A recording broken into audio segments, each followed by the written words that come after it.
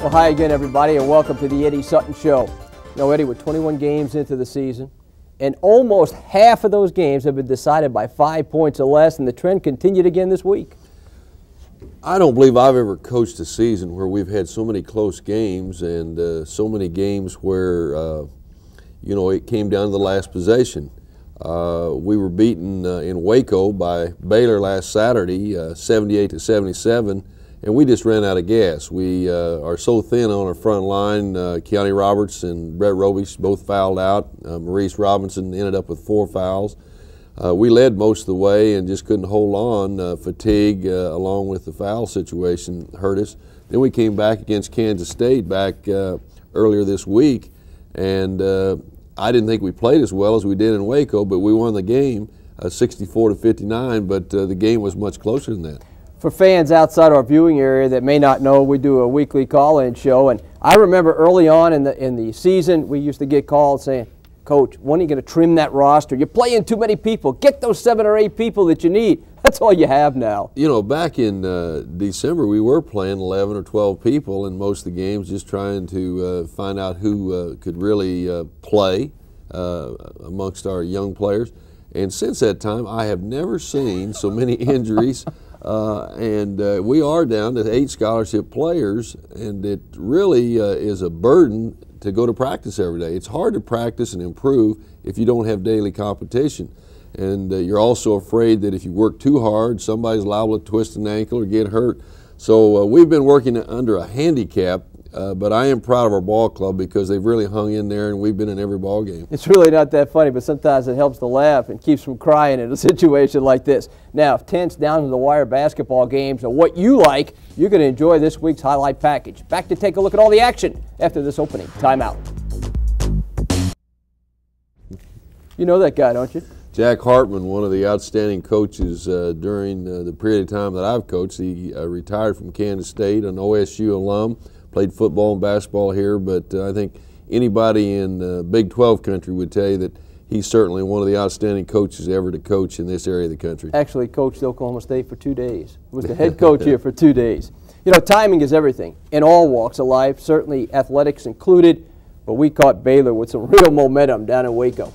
Well, we had beaten them a week before by 28 points at our place and had just done an outstanding job and really blitzed them early, scored the first 14 points of the ball game. But it was a different story down there. Early in the game, Chianti Roberts, our #1 player, went to the floor with an ankle injury and had to sit out for a while. He did come back, but it did slow him down a little. Now, this was the first of back-to-back 26-point games for Adrian Peterson. Adrian Peterson had played a couple games earlier this month and had been, or back in January I should say, and had been shut out, but he certainly played well in the 2 games this week. They beat us in transition. That's one thing we've really done a good job most of the year, but Skinner just looked like the All-American candidate that he was in preseason. He hit us for an all-time high, 31 points, and just did an outstanding job at both ends of the floor.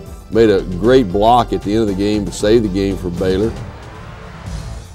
This one was a tough one to take, no question about it. Not because it went down to the final seconds, but the fact is we were in control of this game most of the afternoon. Well, we had a 6-point lead at halftime, 38-32, but if you talk to any basketball coach, anyone that really knows the game, and you were to tell them you played on the road, your team shot 58%, you only turned the ball over 8 times. You out-rebounded the opponent 7 rebounds. You'd say, well, you won the game.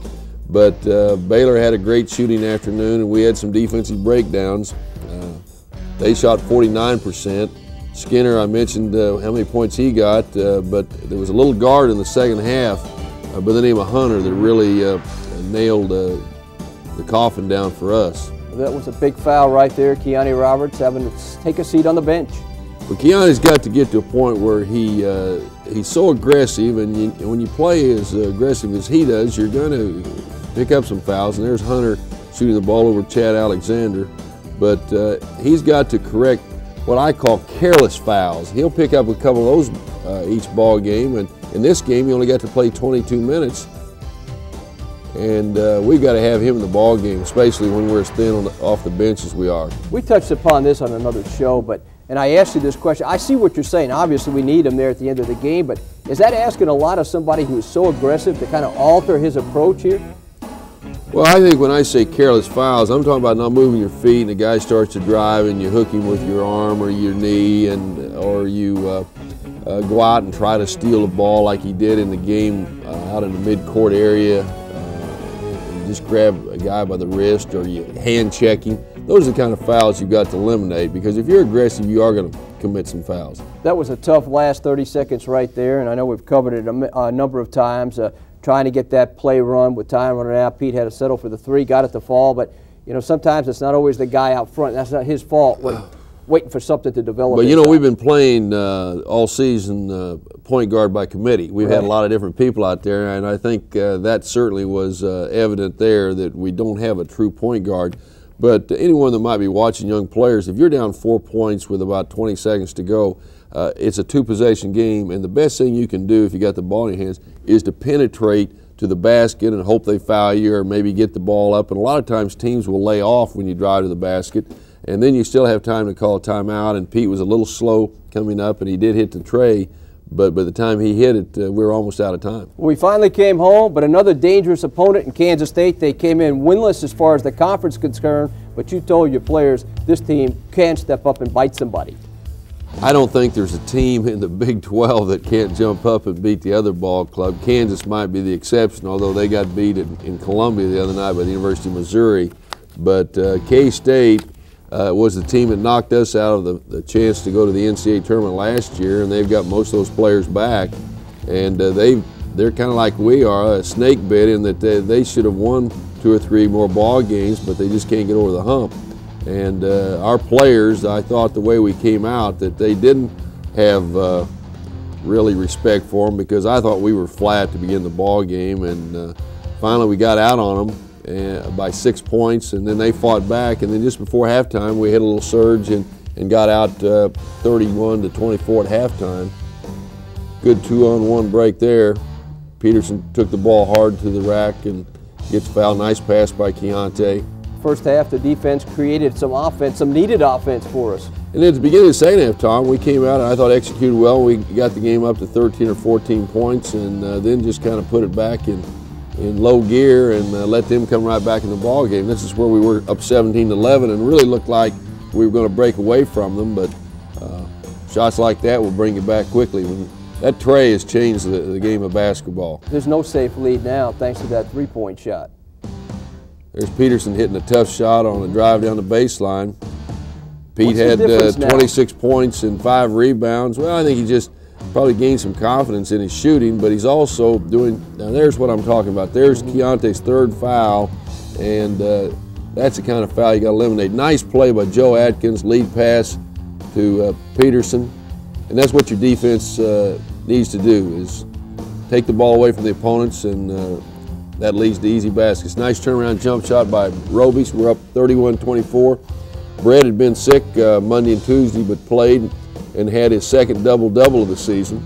Yeah, if we had to have played this game on Monday, Brett would not have been in the starting lineup. Well, even Tuesday he wouldn't have played, but he had 10 points and 11 boards. And this is the beginning of the second half, and we really played quite well, and then all of a sudden we got a little stagnant at the offensive end, had some defensive breakdowns, and K-State roared back. You know, your point is well taken. The 9-2 run to end the first half, about a 9-4 run to start the second half. We're in control. Nice play by Chad Alexander. Came underneath the basket, let the rim shield him from the defender. That was his only 2 points of the ball game. And Chad's been in a little bit of a shooting slump here the last few days. There's Peterson hitting one of his trays. He was 4 out of 6, 9 out of 16 overall. Joe Atkins came on and I thought played probably one of the best games he's played all season. That was a big three-pointer he hit there, because K-State had some momentum at that point. Nice lead pass. We try to isolate Chianti as much as we can down near the basket, because he's so strong and he's quick, and he normally can make good things happen if we can get the ball to him. Considering how tight the ball game was, and we're getting on the latter stages right here, but Joe Atkins once again played well under pressure. I thought he did. I thought our 2 freshmen, Desmond Mason and Joe, both showed a lot of spirit. I thought they were much more aggressive and much more relaxed, and I think that's been a big key for those 2 guys. Sometimes they go out there and they just try too hard. Now they're going for we're 3 points up. steal the ball, and they have to foul, and Peterson converts both free throws for the final margin of 64-59. Talk about a timely steal. You know, a lot of times there's always that point that coaches argue. If you're up 3 points with 10 to 15 seconds to go, should you foul the other team and don't give them a chance to shoot the three? And I think that you could debate that all day long, and you'd probably get a lot of coaches that do that. I've always tried to stay away from it, and I thought our defense really did make a good play there. You certainly don't want to give up a 3-point, and what's even worse is to give up a 3-point and foul on that play. That's a cardinal sin. You know, we've talked all year long about Chianti Roberts. His game has been rock solid in all categories. His career at Oklahoma State is rapidly drawing to a close, and we're going to hear from Chianti as he reflects on his stay here in Stillwater. We'll do that when we return from this timeout.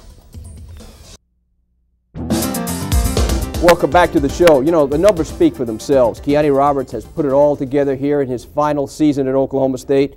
We sat down with the Cowboy senior this past week. We discussed a number of things. In particular, we discussed putting it all together, saving the best for last. I've always wanted to, you know, improve my game each season and each year try to be better than I was last year.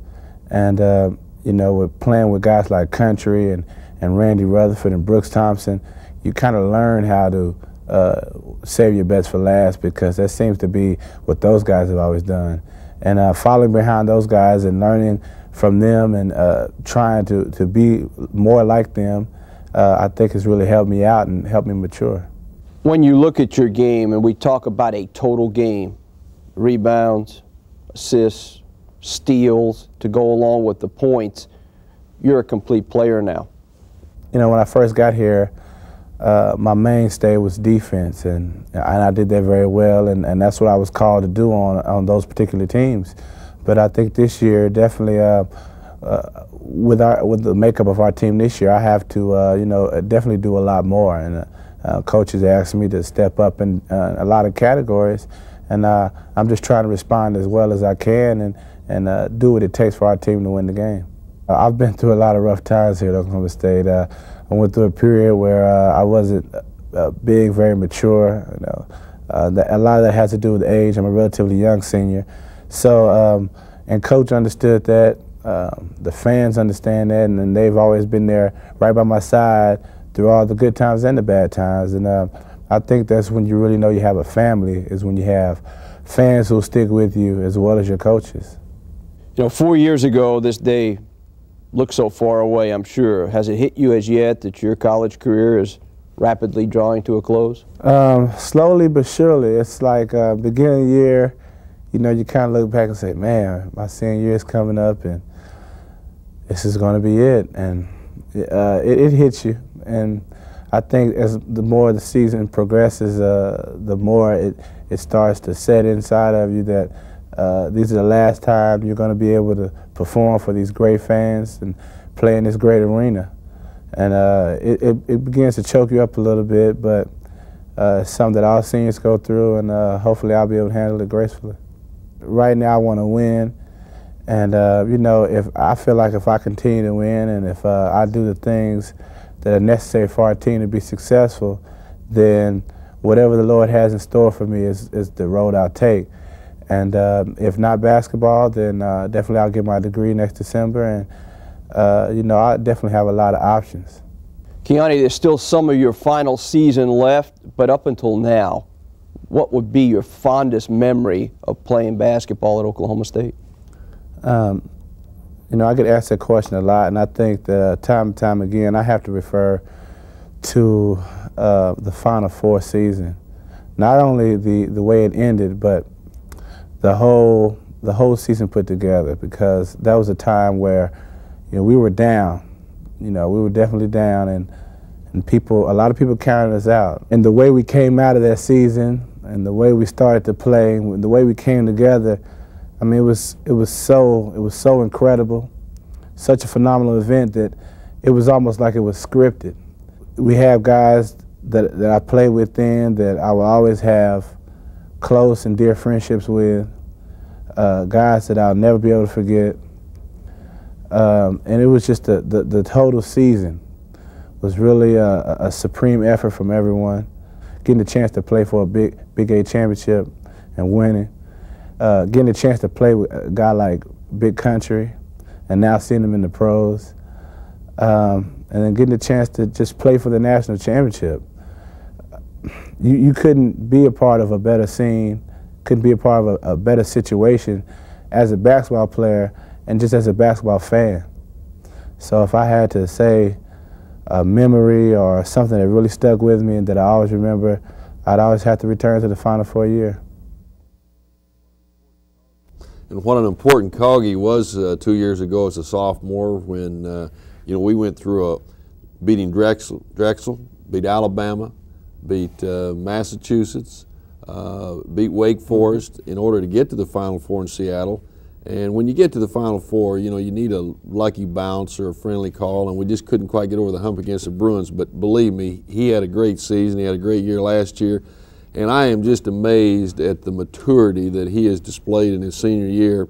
And that's why I would hope so much that we can get back in the NCAA tournament for our three seniors, but especially Chianti, because he has really given a lot to this program. It's an amazing record when you stop and think he is leading our team in 6 categories, and I've never had a player in my coaching days at Creighton or the University of Arkansas or University of Kentucky that's ever done that. So he is a great player, but he's also a wonderful human being.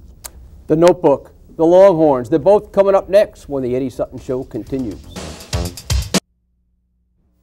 Hi, I'm Camera 2 operator Scott Allred, and you're back with Coach Eddie Sutton and Tom Dirato. TD, take it away. You never know who's going to show up on this show. Quickly, let's open up this week's notebook. We call this first item mic time. Is this a trend? Coaches taking the PA microphone and talking to fans?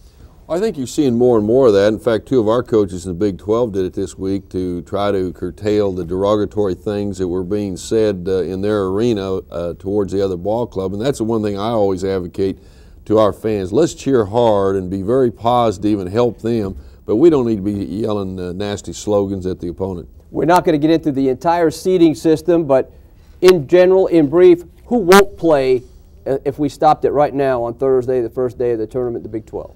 Well, with the Big 12, they're taking all the teams of Kansas City, which I think is a good idea, but the 4 teams will get byes, and that would be the winners of the Northern Division, the winners of the Southern Division, and then the 3rd and 4th place teams, whoever has the best record, regardless of what division you're in. Right now, it would be Kansas, Texas, Iowa State, and Colorado. Okay, the uniforms. Quickly, the uniform flap, a new look. Well, you know, the NCAA is very restrictive in a lot of areas, and one of them is the uniforms that you wear. And, of course, Nike has been kind enough to supply all of our uniforms and all of our equipment. And for some reason, they did something on our home uniforms that wasn't quite legal, so we had to send the uniforms back to Nike to the this past week, and they trimmed off a little bit and made it work, and the NCAA said, now it looks better. So I don't think anyone, including our fans, I couldn't even tell the difference. It was just the way that on Cowboys they took the Y and brought it all the way underneath the name. Well, I'm glad we're all standard now. Okay, Texas in town, Saturday, 12:45 tip-off, making their first trip to Stillwater in 20 years. Well, you know, when I was playing here at Oklahoma State, we used to play Texas all the time, and I guess they did away with that. Now they're in our conference. It'll be a yearly trek north for them across the Red River.